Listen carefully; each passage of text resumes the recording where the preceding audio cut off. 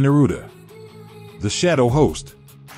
Hello folks, it's Gameplay Horizon here, and welcome back to my mini-vlog about Eternal Evolution. Some maps in the story mode are quite hard to pass, so I discovered that you can use some heroes that are actually effective in clearing chapters. I will be using ANIRUDDHA, which is also known as the Shadow Host. I will not equip him with gears because the enemies in Chapter 33 were short range.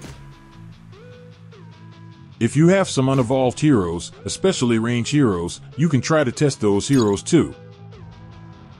I will be using Taylor and Hudson as my damage dealers, Hercules as the defender, Serena as the healer, and ANIRUDDHA as the crowd control. So before so much ado, let's test ANIRUDDHA. I will be using ANIRUDDHA manually in the battle so that I can set the timing on when to cast his ultimate skills. ANIRUDDHA is very effective in crowd control.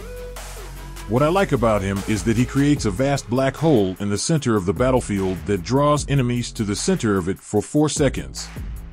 The black hole continuously deals 40% up to 48% damage to enemies and then explodes to deal 120% damage, scattering all the enemies that were in the center and dealing damage to them.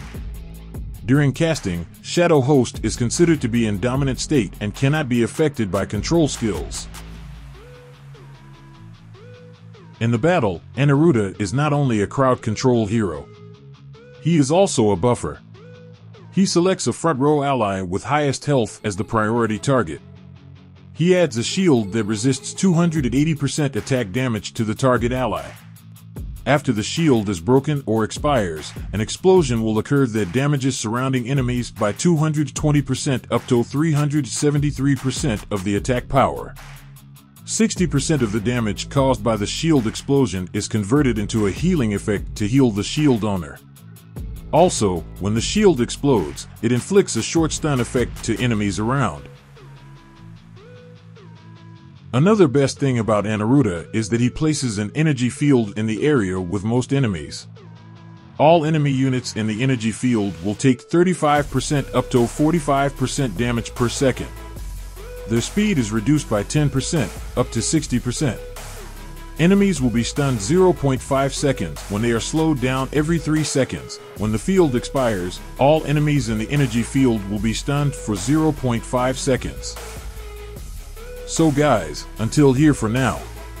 Thank you for watching. See you in the next episode for another spotlight hero of Eternal Evolution.